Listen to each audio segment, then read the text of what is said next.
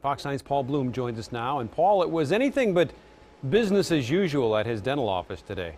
Normal is not a word I would use to describe today, more of a surreal scene. The BCA confirming tonight that Jamar Clark was unarmed at the time of this deadly shooting. It still remains a very tense scene, a virtual standoff between demonstrators on one side and police on the other. I am told by the sheriff's office their deputies did provide a secure escort away from this facility. There was some real concern about his safety after these stunning verdicts.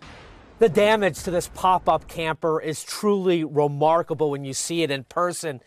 Also starting to think about a family of 5 tucked in, ready for bed during Saturday night's storms, when all of a sudden a tree snapped down on top of them. Could you ask for a better showcase, a better way to celebrate our national pastime? It was electric inside this stadium, the weather. Paul, this could have been so much worse. You aren't kidding, Kelsey. We're talking about a tightly packed neighborhood in North Minneapolis. Take a look at Fremont Automotive, or I should say what was once Fremont Automotive. It has now been demolished after flames literally swallowed the business and the vehicles scorched. Somehow, though, firefighters during this 2-alarm fire were able to protect some nearby homes literally feet away. I was sound asleep and I woke up to an explosion. Lynn Haying's house literally rattled following the blast inside the auto body shop located just a few feet away. I went downstairs and I looked out my side window and I went, oh shit, the place is on fire. Ran back upstairs, grabbed basically my coin purse and my phone, ran downstairs, put on boots and my jacket and came outside. Minneapolis firefighters attacked the blaze both from the air and from the ground.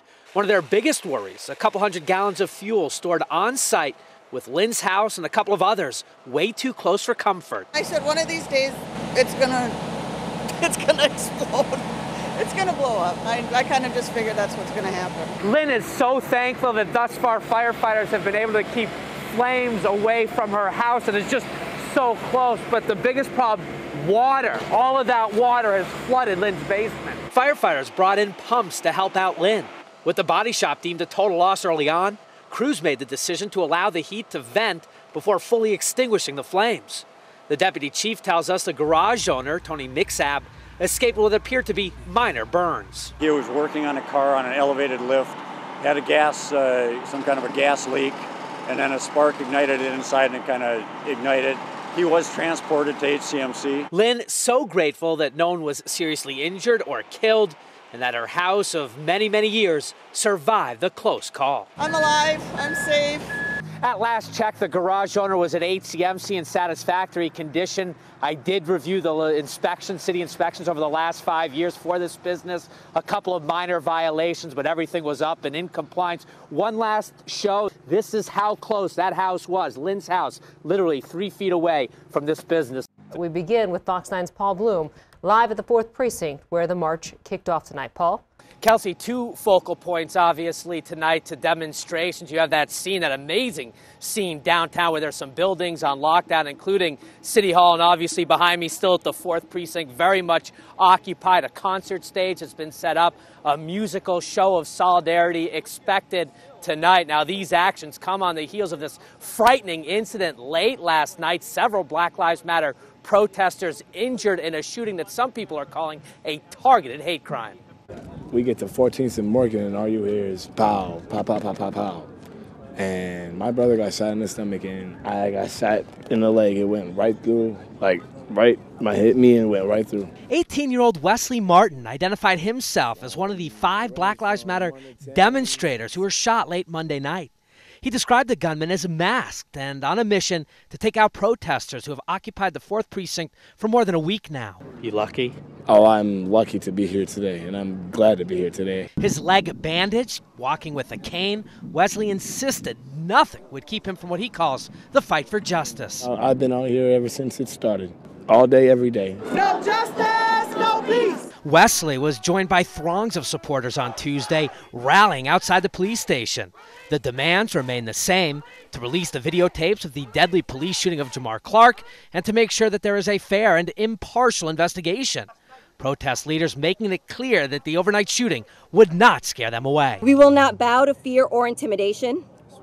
Black Lives Matter exists to fight against this type of violent white supremacy, dangerous anti-black rhetoric, and criminalization of black people. Northside, we outside! The growing crowd, filled with many high schoolers who participated in a near Minneapolis district-wide walkout, then took their chants and their demands out onto the streets with a promise to not give up the fight. My next step is to lead the people. And if I got to lay my life on the line and die for what I stand for, I'm going to lay my life on the line because I believe in what my ancestors died for. Fox 9's Paul Blume recently sat down with one of those victims who blames police for not doing more to stop a potential child predator. Not something that I'd wish on my worst enemy even. Troy Cole remembers every second of that bike ride home. The only thing he said was, if you don't be quiet, I'll kill you. November 30th, 1986. This was a life and death situation. Yeah. I pretty much thought I was going to die that night. It was a Sunday, a school night. Troy was just 13, and he had to make curfew after hanging out with friends at a downtown Painesville pizza joint. He was a block from his family's house on Stearns Avenue when he was grabbed from behind, ripped off his bike, and dragged into some nearby pine trees. I was petrified, terrified. Troy never saw his attacker that night, but he recalls the guy had a knife, he threatened to kill, and he grabbed the frightened teen's private parts. The last thing the man did was cut off a clump of Troy's hair, took the boy's stocking cap, and disappeared. He told me to lay there in the trees for 10 minutes, otherwise he was going to come back and kill me. So I don't even know how long I laid there. I mean, you know, 10 minutes, that's an eternity. Troy and his dad reported the assault to the Painesville Police Department. It would be one of at least 8 similar incidents around these small cities downtown between 1986 and 1988. Troy explained that he and the other victims were in a small circle of friends and felt they were being stalked or watched. All of the attacks seemed to involve the same suspect description: short, heavy-set man, the raspy voice, face obscured, hiding in darkness before pouncing. Federal authorities recently detailed the assaults in a search warrant application connected to Danny Heinrich.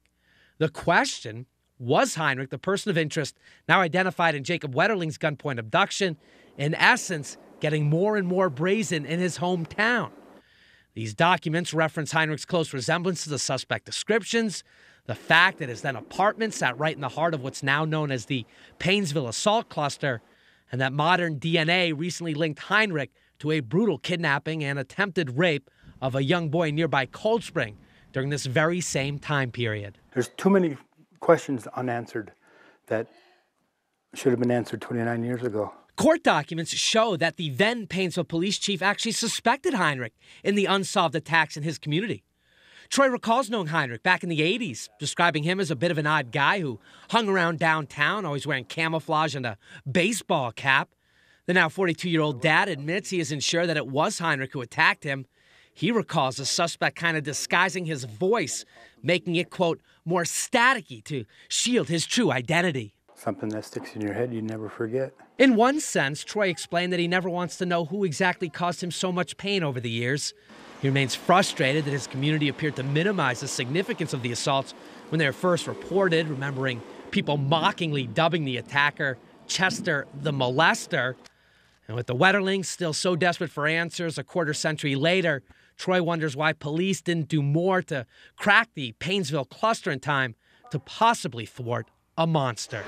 My whole name is Jacob Irvin Wetterling. They could have probably prevented it from happening. They wear a badge that says to protect and serve. Why didn't they? They didn't do anything. Nothing. I'm just so frustrated. Part of Troy's frustration is through all these years, he claims the only time he spoke to an officer or a detective was the night of that assault. He says, in fact, officers never even went to the scene of his attack. I did track down the former Painesville police chief at the time for comment. He told me he just doesn't remember either the time period or the names involved. Reporting from the newsroom, Paul Blume, Fox 9.